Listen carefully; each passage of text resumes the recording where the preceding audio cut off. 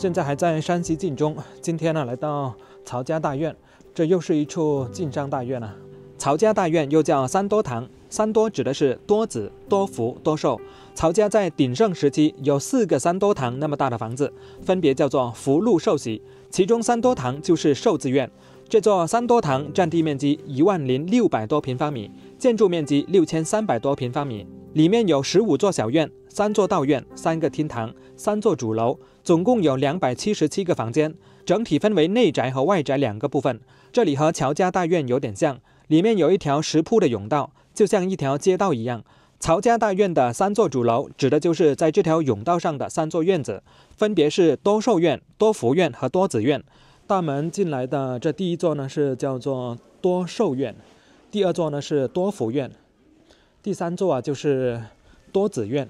他们家族的长辈就是住在多寿院还有多福院晚辈呢就是住在多子院。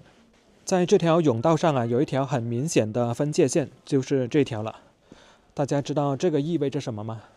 你看这里呢还有墙体连接的地方。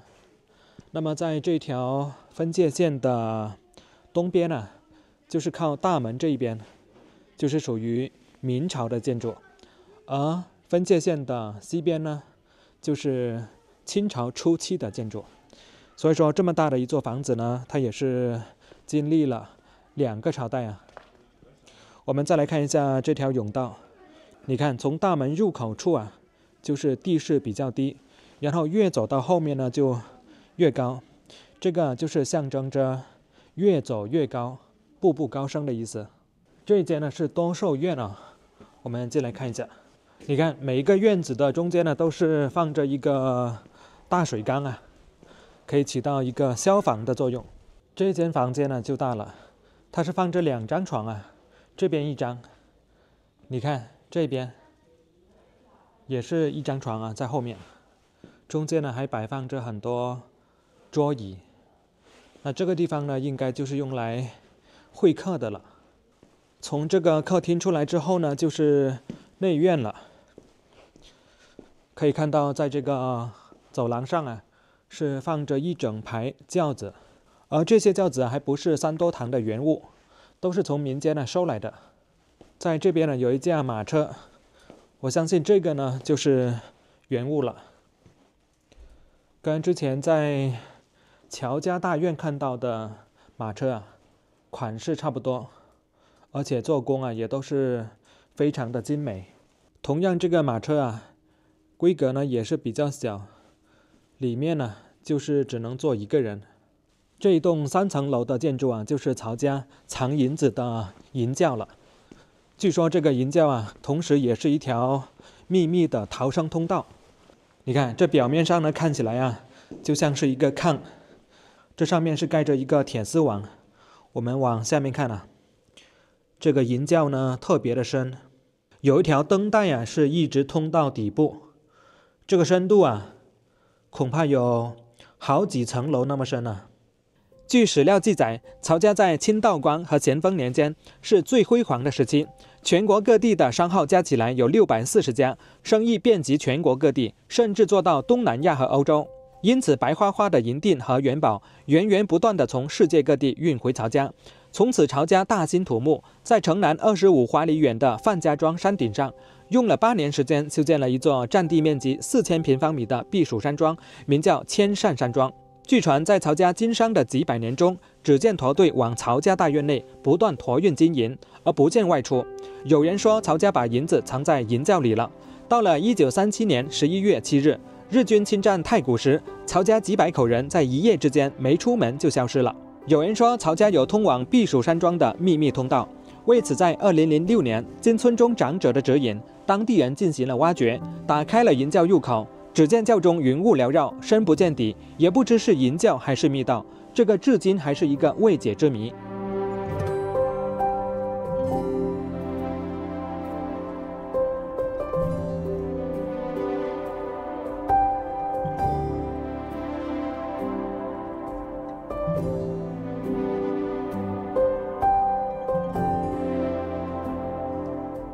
这里有一条阶梯是可以通往2楼、3楼，我们上来看一下吧。这个楼梯呢稍微有点陡。这第2层呢是放着一些展览品，双龙瓶，唐代的。这边还有一只狮子，这可是辽金3彩瑞兽啊！还有2把用名贵木头做的椅子，上面呢也是镶嵌了很多东西，金光闪闪的。我们直接上来第3层看一下，这上面也是展览着很多东西，都是古代的文物。这一看啊，就像是一个藏宝盒。唐代的陶马，3彩人物。这是从上往下看的角度，这个窗外啊还隔着一层窗纱呢。这样打开窗的话呢，就不会有蚊子飞进来啊。这一间呢就是他们家的账房了，因为他们是晋商大户嘛。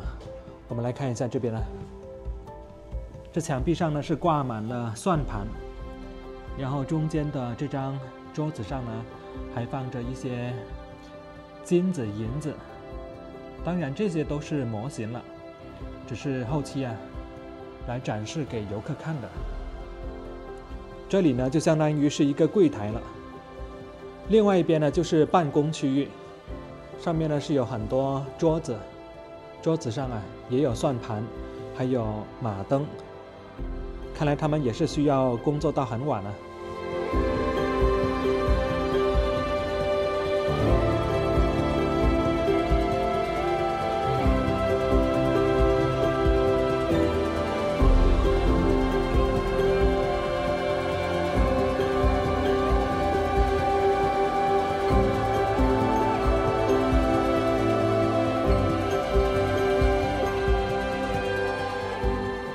这一间呢是叫做多福院，上面一块牌匾呢写着积德。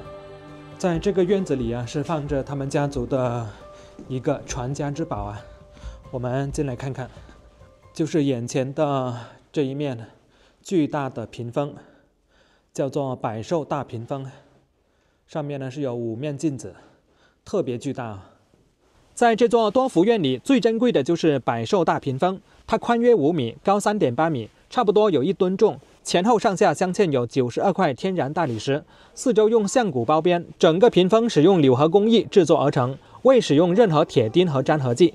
前面还镶嵌有5块源自俄罗斯的镜子，虽历经100年，但依旧光可见人。屏风2侧雕刻有一雌一雄狮子，工艺精湛，栩栩如生。屏风背面是上下各50个字形不同的中国古代寿字，这也是百寿屏风名称的由来。而且在这个屏风的前面呢，2个墙角处各有一面3个镜子的屏风。这边呢也是一半是房间，另一半呢是会客厅。在这个多子院里面呢，还有孔子的雕像呢，我们也进来看一下。万世师表，你看这2边呢就是孩子们的床了，左右各3张床，所以才叫做多子院嘛。我们在前几天呢到过乔家大院，看过他们家的3个传家之宝啊。但是在曹家大院里呢，他们呢有一整个展览馆，里面的传家之宝呢有10来件呢。我们进来看一下，就是在最后面的这间房子里了。这个呢就是曹家大院的镇馆之宝了，金钟火车头。这个金钟火车头重达84.5斤，它是由黄金、白金、钨金3金合制而成。在车头的后面内嵌了一个时钟，到了整点的时候，车顶上的白色铃铛就会自动报时。另外，在火车头顶部还安装了一个可以注水的气缸和烟囱。在车的下面还安装有6个白金、钨金制作而成的车轮，以及2条长约1.5米的钨金轨道。将火车的发条上紧之后，金火车就会在轨道上跑动起来。遗憾的是，民国20年的时候，钟表出现故障，不能再启动。关于金钟火车头的来历啊，有2种说法。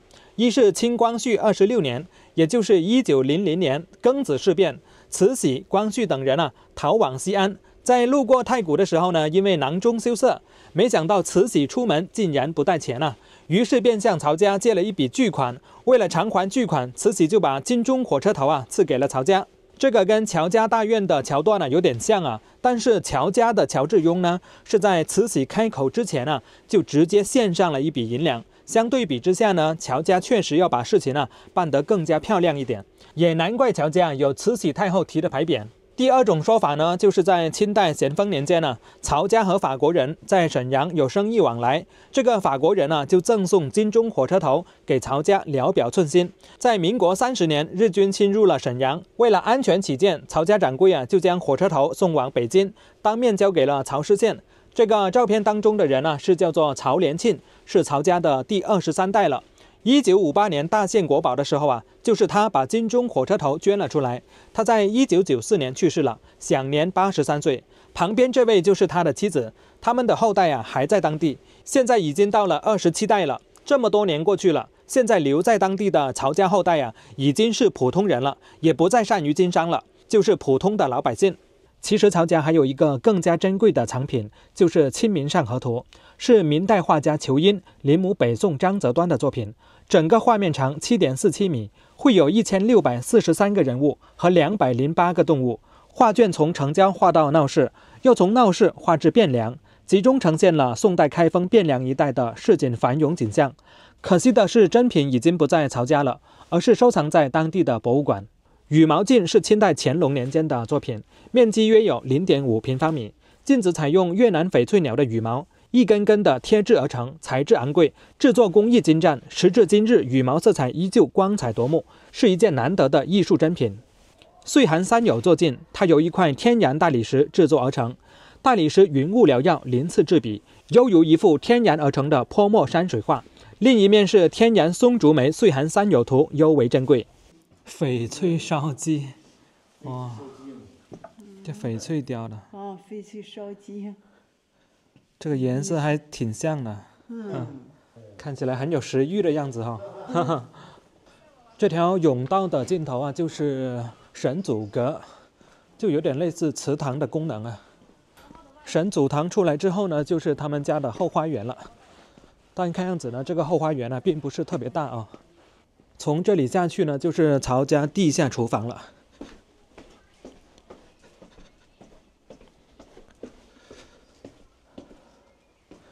哇，这下面呢是摆放着很多样品呢。据说他们家的地下厨房啊有4个灶台，每个灶台啊都有20个厨工。那么4个灶台啊加起来呢就等于80来个厨工了。而且这个厨工里面呢还分为大师傅、二师傅。那么这些厨工啊最厉害的就是做满汉全席了。据说还用满汉全席啊招待过孔祥熙呢。他们家族这个门呢是不常开的。后面呢他们家有了小轿车嘛，所以呢就把这个门呢打开，用来通行汽车了。你看这边呢还有很多柱子，上面呢是有一些狮子。大家知道这个狮子啊是用来干嘛的吗？这里有一个孔，那么这些孔呢就是用来拴马的。那这条走廊啊就相当于是他们家的停车库了。这个拴马柱啊总共呢是有4根，